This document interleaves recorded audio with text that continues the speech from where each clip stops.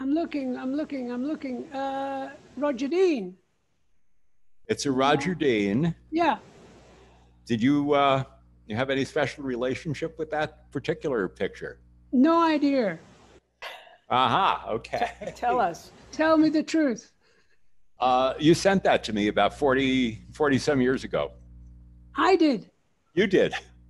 Hi, oh, wow, that's amazing. I don't know how your memory is doing on stuff like this. Oh, but I was making Olias. I remember now. That's Sorry. it. Olias of Sunhillow. Yeah.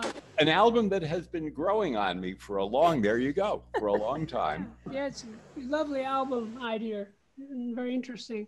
Yeah. Well, I remember you're explaining the idea of it, and I was thinking, I've read a lot of science fiction, and that one's different. Very true. But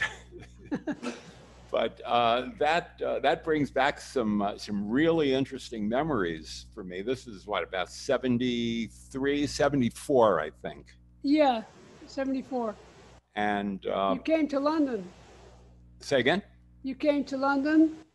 Yeah, and I had a special burden with me, Tony's Harmonizer prototype.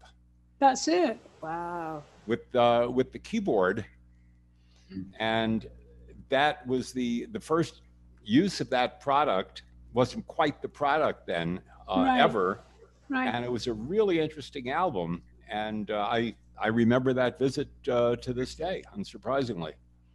It was the first and only use of that prototype. And for good reason. I don't think it made it. I'm not sure it survived the trip back. I don't think it survived the trip back, no. Yeah. But I was always very grateful, to be able to use it.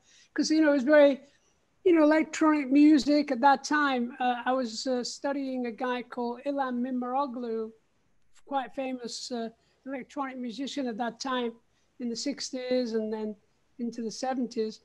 And to be able to manufacture sounds that really hadn't been heard before. And it was a very magical experience for me.